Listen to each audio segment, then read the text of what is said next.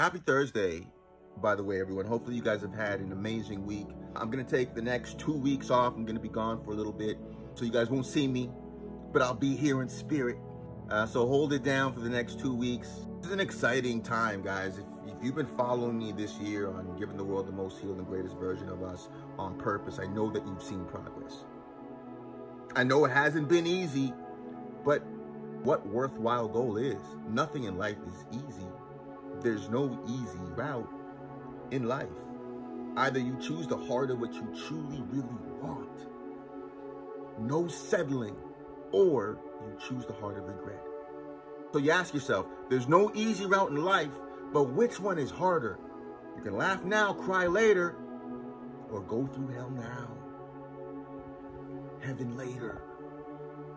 The option is simple when you look at it like that. It's simple. It's simple. People ask, I've said this before, people ask, why do you choose the hardest route?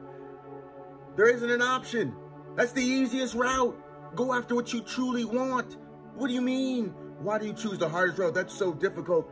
What do you mean? You want to know what's difficult? Being incapable of doing all the things you want to do and wishing you had this very moment to do it. That's what's difficult.